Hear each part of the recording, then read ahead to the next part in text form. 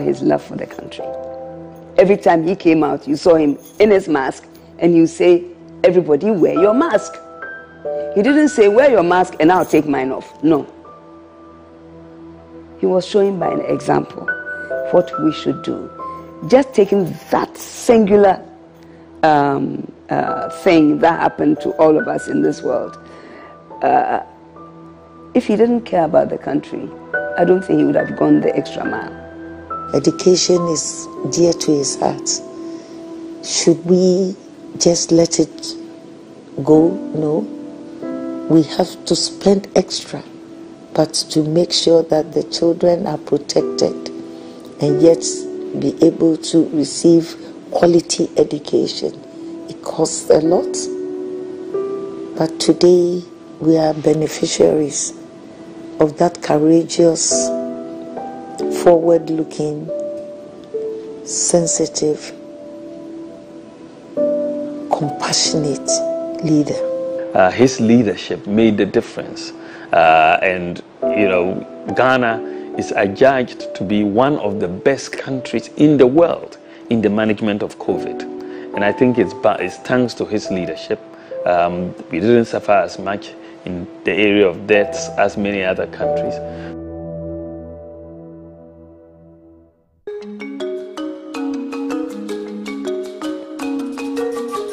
At age 80, President Akufo-Addo is ending his second term in a few months, yet prosecuting some of the boldest transformative and ambitious policies our country has ever witnessed.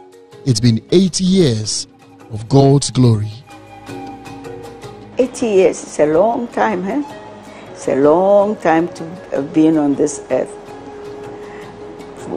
We've been on this earth for a long time. And you and I, we didn't think we would live to 80. I know this because we'd said it many times. But here you are at 80, strong, healthy. We thank God for your life.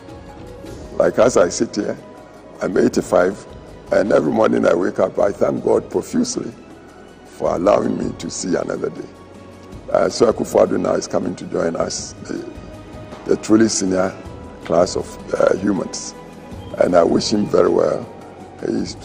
He looks very fit, so mobile, and so energetic in his ways.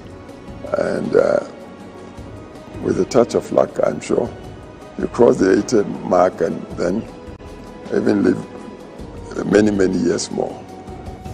We are very, very happy to have you as our president. I am happy to have you as a boss. I learn every day from you.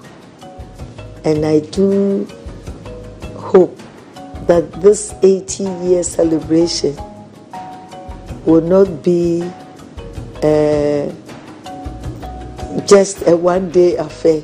I think we should celebrate you in many, many ways throughout the whole year.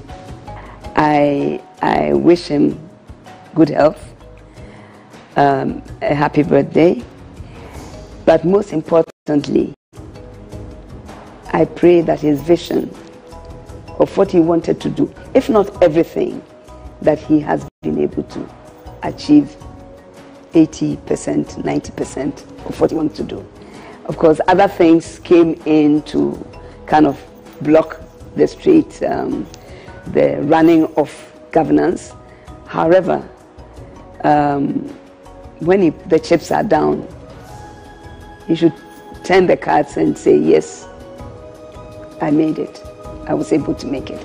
I think for me that would be an important thing for us and also for him as a president of the country. My wishes for him obviously are that he ends his period as president successfully, and also for him to realize that he's done a lot for this country in his period as president, and I'm sure he will be remembered for a lot of the things that he has done. And I wish him a peaceful retirement. I love you. I'm proud of you. Thank you for being proud of me. Thank you for my amazing sisters, you know, because the family that we have is unbreakable. You know, we have such a bond, you know, that and my father is the epicenter of that, and my mother is the epicenter of that. Thank you for showing me a beautiful marriage that you have with my mother. There's no one can be able to see the tenderness that's between that couple. You know, I could go on and on. I wish him the very best of good health and happiness and many more years, and to say thank you to him for being a good husband, for being there for me, and a good father to our children. May God bless him. I think he has left such an incredible legacy for Ghana. I mean, we may not see it clearly now, but his leadership has really begun a major transformation in this country. Of course, a lot of people will remember him for free senior high school education.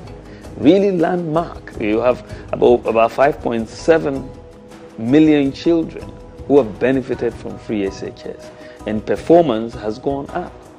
Free TVET education and the investment in TVET, in skills, major. You know, you've seen ambulance service resuscitated, you know, the industrialization program, one district, one factory, all these factories, about 54% of the districts have been covered with factories right now.